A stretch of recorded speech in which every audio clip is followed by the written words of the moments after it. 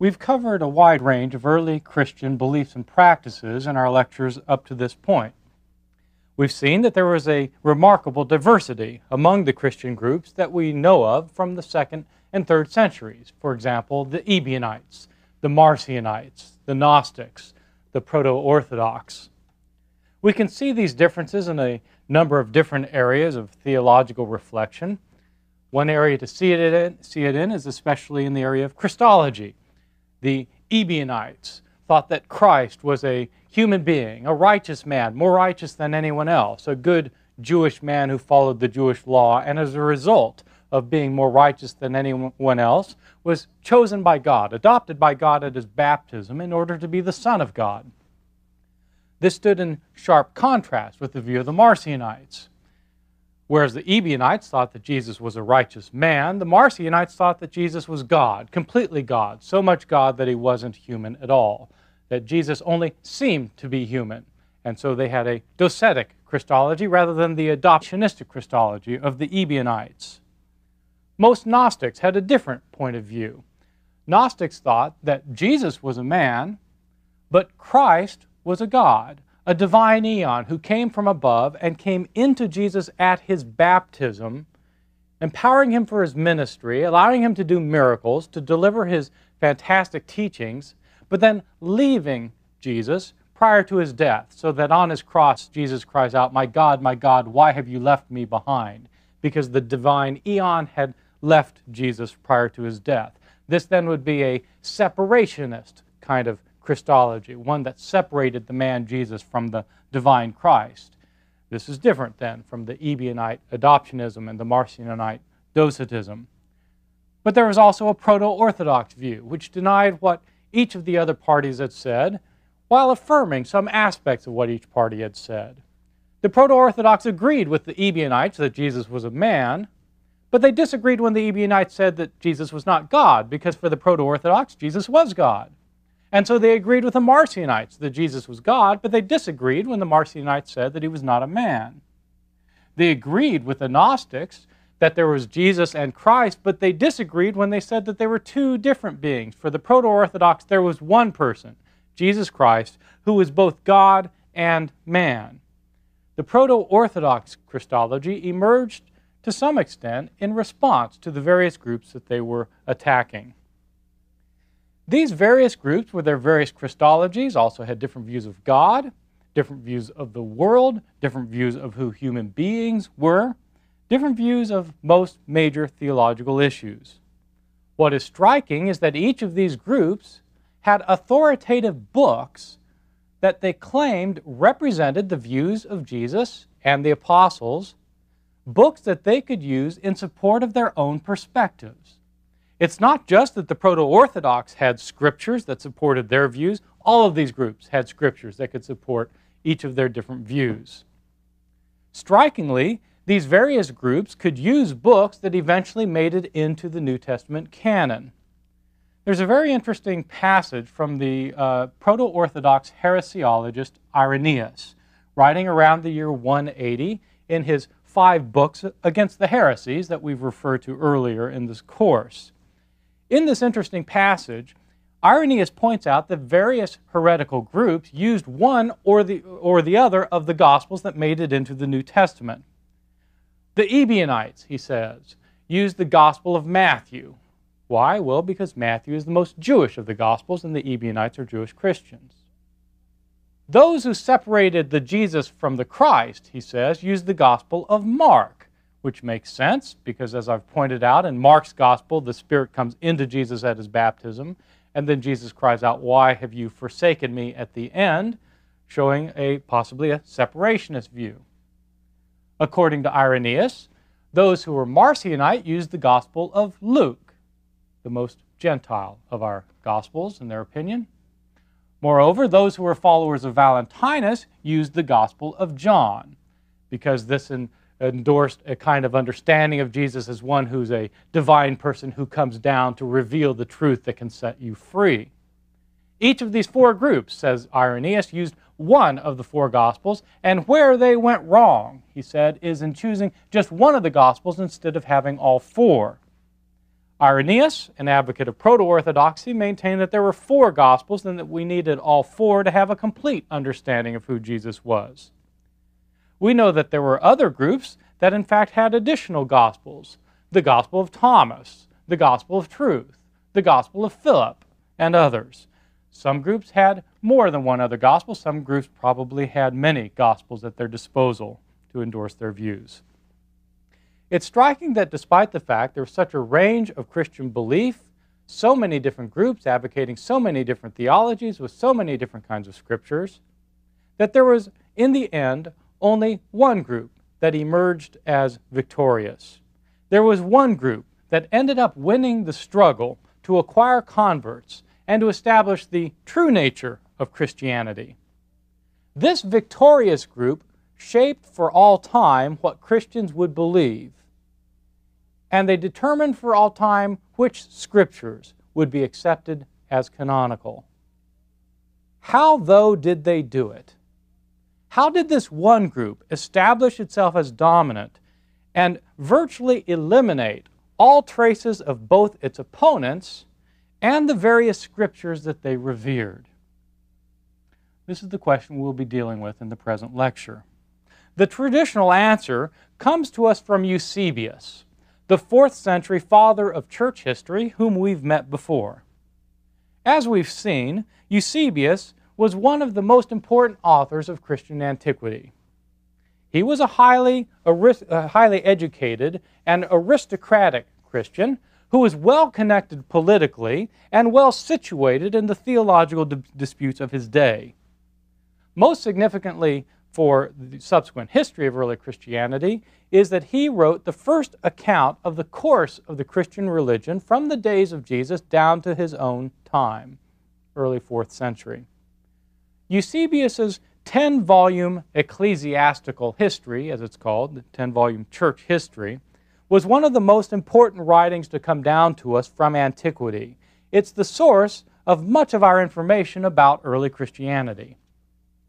Eusebius's book discusses numerous topics: the spread of Christianity, the rise of important Christian churches in significant locations, the opposition to Christianity by Jewish authorities early on, internal Christian conflicts, heresy and orthodoxy, the persecution of Christians by governmental officials. Also, it discusses significant Christian leaders and writers. It's to Eusebius that we owe our knowledge of numerous Christian writings that otherwise we don't have. He quotes many books that were available to him as sources, and when he quotes them, then we have them. In most cases, we don't have manuscripts of these other books, and so it's to Eusebius that we owe much of our knowledge of what was written by Christians during the first 3 centuries. And it's to Eusebius that we owe what has become the classical understanding of the relationship between the various diverse Christian groups, or, as Eusebius would put it, the relationship between orthodoxy and heresy. According to Eusebius's view, which became the standard view throughout the Middle Ages down to the modern period, according to Eusebius's view, orthodoxy is and always has been the teaching of the main Christian churches.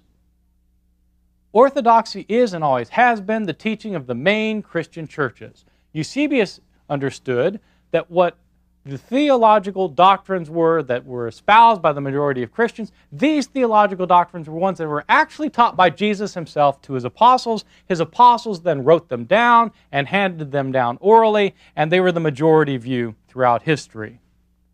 Heresy, in this view, is always a corruption of this truth that was passed on by Jesus to his apostles. Heresy is a corruption of the truth spawned, in almost every case, by a malevolent apostate from the truth.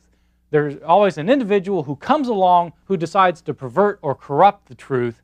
He acquires a small, if occasionally pestiferous following, who become then a group of heretics. Heresy, in Eusebius's understanding, is always necessarily, by definition, a late, derivative, corrupt minority view. A late, derivative, corrupt minority view. That's what heresy is. Orthodoxy is the original truth that was held by the majority of churches at all time. Orthodoxy, for Eusebius, involves certain great truths that were always espoused by Christians.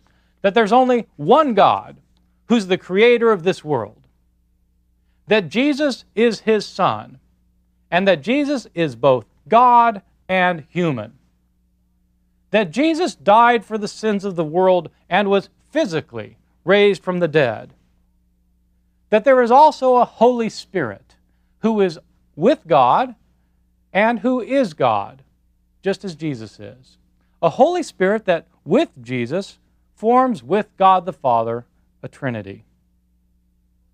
These views, according to Eusebius, are taught by the books that were truly written by Jesus' own apostles. Heresies denied or corrupted one or another of these views. This classical view of the relationship of orthodoxy and heresy held the field among Christian thinkers for 16 centuries. Of course, it's still held by many people today. Ultimately, though, it goes back to Eusebius.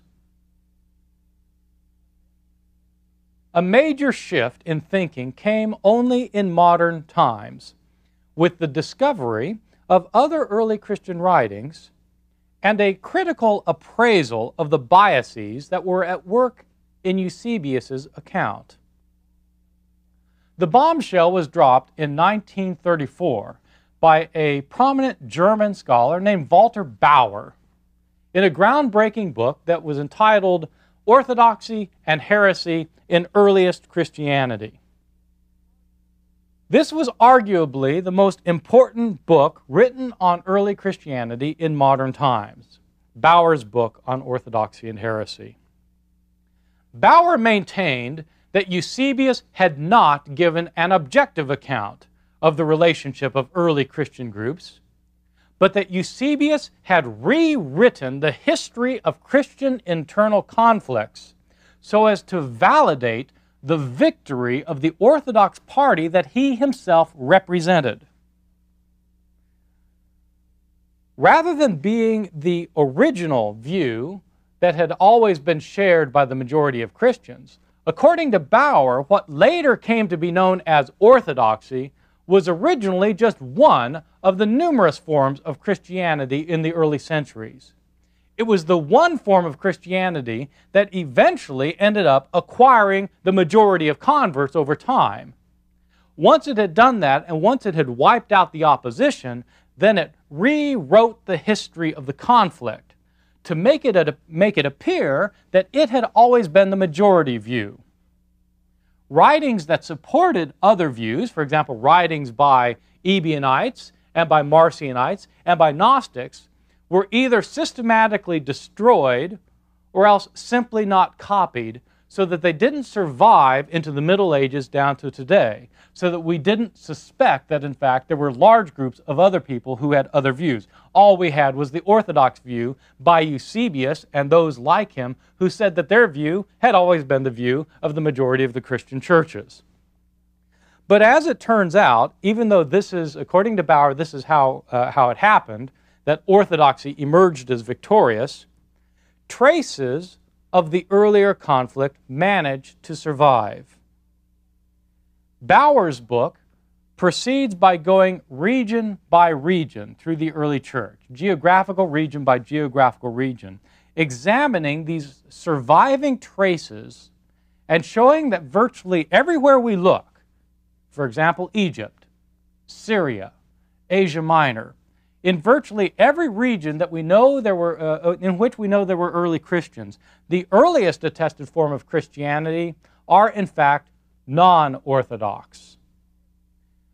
The Egyptian churches, for example, according to Bauer, were largely Gnostic. Asia Minor was largely populated by Marcionite churches in the 2nd century, and so forth and so on. There were, of course, according to Bauer, pockets of believers who held the views that later became dominant. These would be people that I've been calling proto-Orthodox. There were proto-Orthodox Christians scattered throughout the empire, of course. But these were not the majority everywhere, the way Eusebius makes out that they were. According to Bauer, these proto-Orthodox, though, were the majority in the city of Rome, as it happens.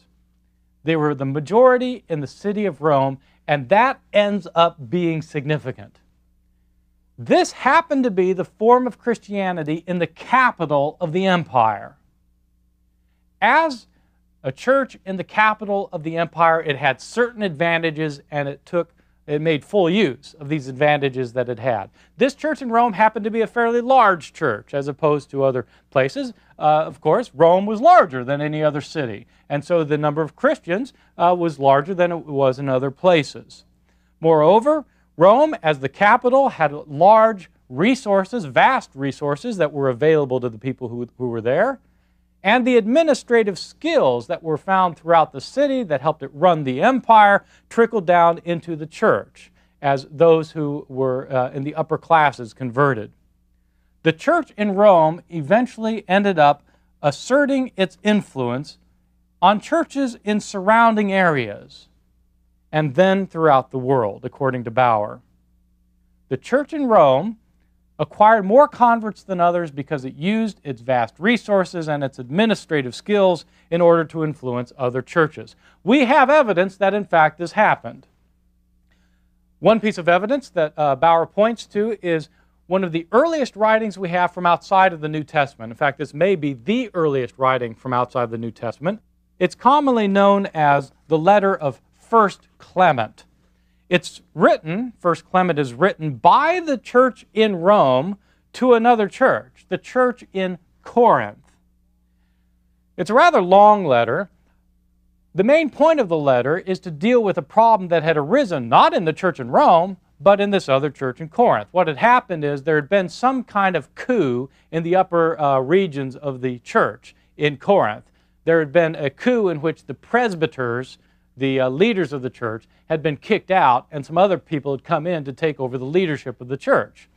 The Christians in Rome were incensed at what had happened, and they write this letter in order to reverse the situation.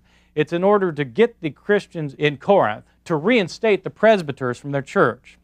I'll quote parts of this letter from chapter 47. "It is disgraceful," says the Roman Christians, "exceedingly disgraceful and unworthy of your Christian upbringing to have it reported that because of one or two individuals, the solid and ancient Corinthian church is in revolt against its presbyters." So they've heard about this coup and they're upset about it. They say in this letter that this was completely inappropriate.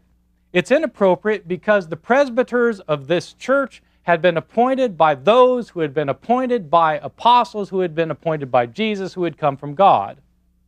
In other words, this letter develops an understanding that later became known as the doctrine of apostolic succession. God sends Jesus, Jesus has his apostles. The apostles point the bishops over the churches, the bishops appoint their own successors. And so if you get rid of one of the successors, you're opposing then their predecessors, who were apostles, who were from Jesus, who was from God. By getting rid of these presbyters, in fact, you're opposing God. This letter of 1 Clement, then, is trying to change the situation in Corinth so that it will revert to a situation that the Roman church prefers. The Roman church clearly liked the other presbyters better and wanted these other presbyters to be in control. Bauer argues that what's going on then in 1 Clement is that Rome, unsolicited, has tried to intervene in the internal affairs of another church. And it appears from subsequent history that they were successful in doing so. This is the kind of thing that Rome started doing, and in fact Rome became very good at. Rome was able to assert itself over other churches. It could do this in a number of ways. It could write letters like this, trying to urge people to change the way they're acting. Rome could use the resources available to them. They had a lot of money available. They could give donations to other churches if the churches would elect so-and-so to be their bishop. They could manumit slaves with this money. Set slaves free, well then which church are the slaves going to go to? Are they going to go to the Marcionite church someplace, or are they going to go to the church that the Roman church says they should go to? Well, according to Bauer, manumission of slaves allowed for increase of converts within the churches that agreed with the Roman point of view. Rome began asserting its influence at the end of the first century. In the letter of 1 Clement, it continued to assert its influence until Roman Christianity started spreading throughout the Roman Empire. Eventually, of course, the Roman emperor converts to Christianity, and that changes everything. Christianity had been growing bit by bit over the years, but when the Roman emperor converted, then there was an explosion in the spread of Christianity. What kind of Christianity will the Roman emperor convert to? He'll convert to a Roman form of Christianity. Eventually, it's the Roman Church that has control of the church throughout the world. The Roman Church, the Roman Catholic Church, determines the course of future Christianity. Well, this is quite different from what you get in Eusebius. In Eusebius' understanding, orthodoxy started out as one big thing that everybody subscribed to, beginning with Jesus and his apostles. Heresies were little offshoots that came off of that occasionally. According to Bauer's understanding, Christianity didn't start out as one big thing. It started out as a bunch of little things in different parts of the world. Different parts, geographical regions having different forms of Christianity, only one of which ended up emerging as victorious. It declared itself orthodox, and then it rewrote the history of the engagement. Many years have passed since Bauer's breakthrough in 1934, and I should say that no one, to my knowledge, subscribes to his views wholesale. Yet nonetheless, his basic understanding of the relationship of what we call orthodoxy and heresy continues to be enormously influential. In part, that's because we've made additional discoveries since his day, most significantly the Nag Hammadi library, that appear to support his perspective. Even in Nag Hammadi, there's a range of beliefs represented in the Nag Hammadi library. There's a lot of variety there. There's no monolith even there. We just happened to discover this library. This was not a form of Christianity or forms of Christianity that were preserved for us by Orthodox writers. These are forms of Christianity that we just happened to find. And as it turns out, what we happened to find support Bauer's view that there was a wide range of Christian belief. Early Christianity appears to most scholars today to have been widely diverse, not basically monolithic the way Eusebius would have had us believe. This, in fact, can be seen from our earliest sources that weren't even dealt with by Bauer. Bauer begins his study with the 2nd century. If you go back even into the 1st century, you're struck by the amazing diversity of Christianity. Just think about the letters of the Apostle Paul. Paul writes letters to Christian churches that he himself founded, and in virtually every letter, he has to oppose people who are taking views that he finds offensive. He writes his letter to the Galatians to attack people who think that to be Christian you have to first become Jewish. He writes his letters to the Corinthians in order to argue that people don't already have spiritual salvation, that full salvation won't come until the second coming of Jesus. There are writings in Paul's names to the Ephesians, to the Colossians, to the 2nd Thessalonians. Letters in his name to 1st and 2nd Timothy and to Titus, the pastoral epistles, all opposing different forms of heresy, false teaching. Later on, the letter of 3rd Corinthians and still other pseudepigrapha. Everywhere Paul turned, he had enemies. His enemies thought that they were right and that Paul was wrong. We only have Paul's side of the argument. What if we had all of the sides of the argument? Remember the Ebionites. They thought that Paul was the arch heretic. And what about the churches Paul didn't found? What points of view did they have?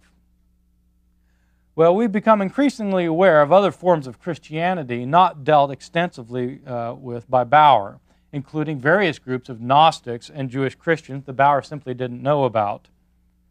Moreover, and perhaps this is the most significant point in this discussion for the purposes of this course, each of these different groups appears to have had its own literature, books allegedly written by apostles of Jesus, authorizing the theological views of their group. As Bauer himself recognized, the production and dissemination of literature was extremely important in the struggles between these various Christian groups. Christianity, unlike other religions in the world, was a literary religion. It's not that Christians could read and write more than other people in the world. In fact, Christians probably tended to be more from the lower classes, probably could read and write less. Nonetheless, Christianity as a religion, for reasons that we'll be examining in the next few lectures, was in fact more literary than other religions, which simply didn't have religious texts as part of their religious practices.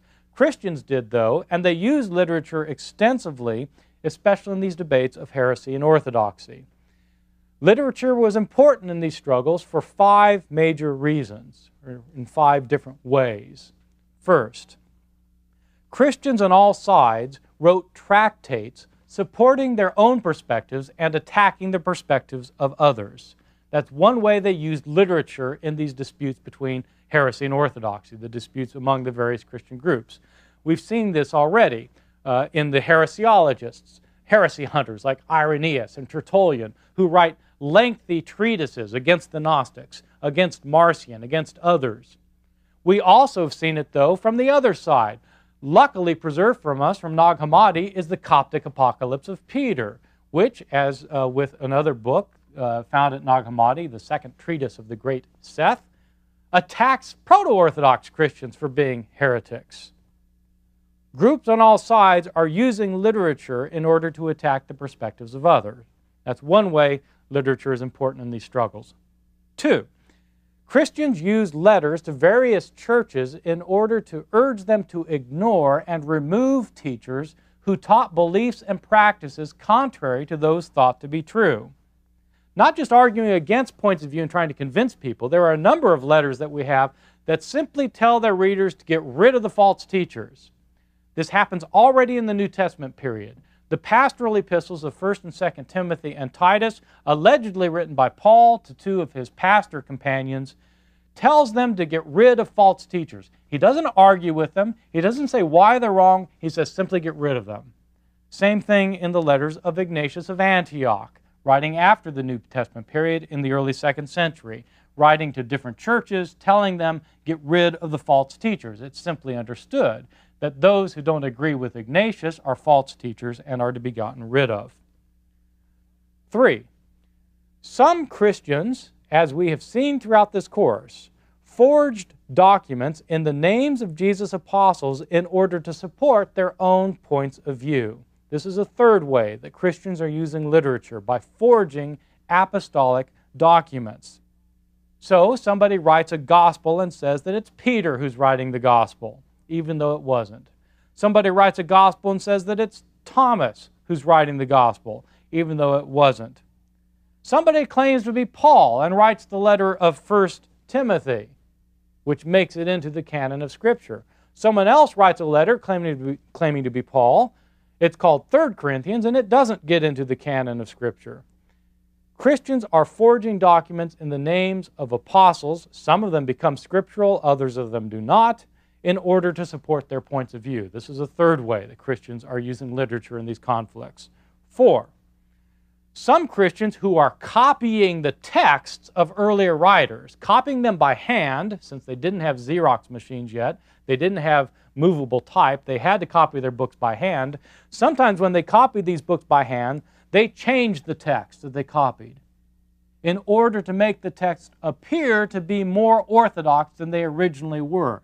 This happened even with the text that made it into the canon. I'm going to be devoting an entire lecture to this interesting question of scribes changing their texts in order to make them say what they wanted them to mean. Be devoting a lecture to that later. So that's a 4th way Christians are using literature. And 5th, Christians of all sorts begin to compile lists of books that they accept as canonical authorities and exclude other books as heretical forgeries. In other words, Christians are using literature by compiling canons of sacred texts. Only one canon ends up surviving. Those are the 5 ways that Christians use literature in their struggles of heresy and orthodoxy. In conclusion, we can say that the group that won these battles ended up deciding which books would be included in the Scriptures and which would be left outside, either as unworthy of canonical status or as flat-out heretical forgeries. How, though, can we be certain that they got it right? How can we be certain that the decisions about what to include in the canon, based on who wrote these books, that they were apostolic authorities, how can we be certain that these decisions were right? For example, how can we know that the Gospel of Thomas was a forgery in Thomas's name, but that the Gospel of John actually was written by the son of Zebedee? And how did the process of forming this Orthodox canon actually take place? Who decided which books should be included? On what grounds and when? These will be some of the questions we'll be addressing in the following lectures.